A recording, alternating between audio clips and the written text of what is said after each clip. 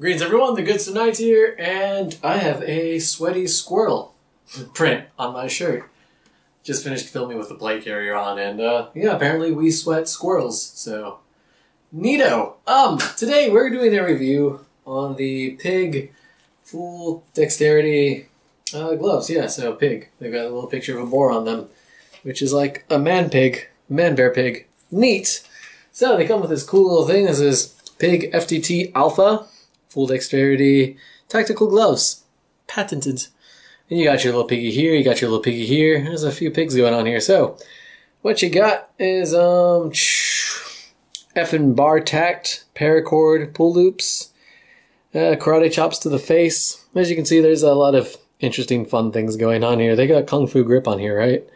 Yeah, there we go. Enhanced kung fu grip. That's more or less everything you really need to know about the gloves. We could technically stop the review right here, but we're not going to, so let us begin. So I'll wear the right glove, go over the left glove.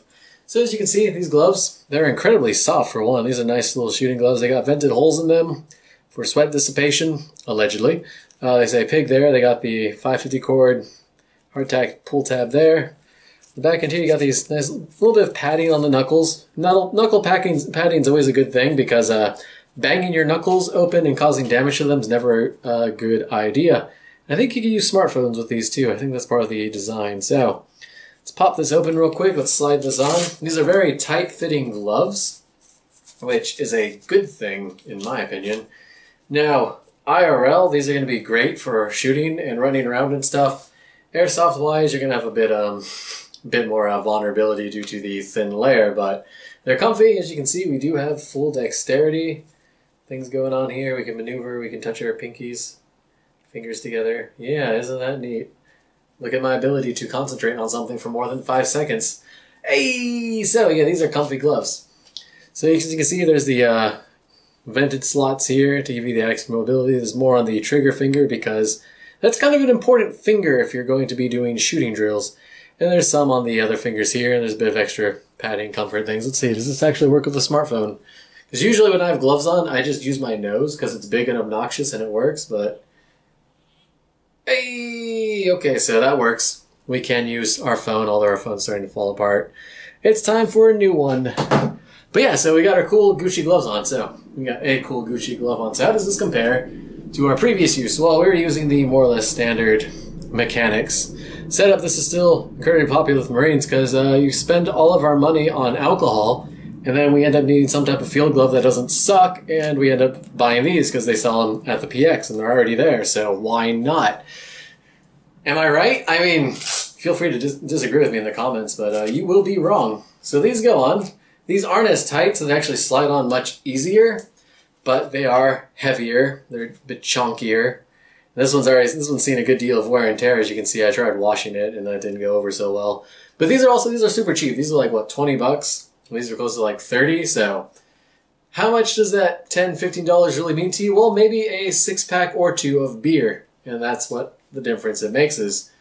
So these got the cheaper pull tab on them. They got the little bit of elastic in the wrist. However, the big reason I was using these for airsoft is, as you can see, there's this nice little plastic covering here, and when you're doing airsoft and not real bullets, these aren't going to protect you at all from real bullets. Just a heads up. Don't expect these to stop very bad things from happening when you're doing tactical operation things. But this, you get smacked in the hand with a BB, that padding goes a long way. This probably going to sting a wee bit more. Fortunately, haven't been shot in the hand with these on yet, but I don't know. We'll see what happens. Literally any fabric at all is going to help give you better protection against BBs, which is why I am a firm believer when we do play airsoft, it should be nothing more than a pair of silkies. But hey, again, feel free to disagree, and once again, you will be wrong. So these are comfy gloves. I mean, you can really only talk about gloves so often. One of my favorite things about these, however, is they are doing the old school classic Gen 1 black on tan. And that just fills me with happiness for reasons I cannot articulate, so... Cool! Neat! Really comfy. Actually, let's throw on this other one here, so... Actually, I haven't seen... Oh, this also has that super high-speed Velcro sort of setup, so it's really nice and clean. And that makes me happy. I don't know why, it just does. Slide these ones on here. feel free to really take advantage of those tabs if you have a pair of these. Like, really pull them on. Don't worry about them like snapping or breaking or anything. Now we have 2 fully high dexterity gloves. We could karate chop faces, we could punch people, and we can cause all sorts of chaos, so. I mean, it's right there. So yeah, they got a nice grip to them.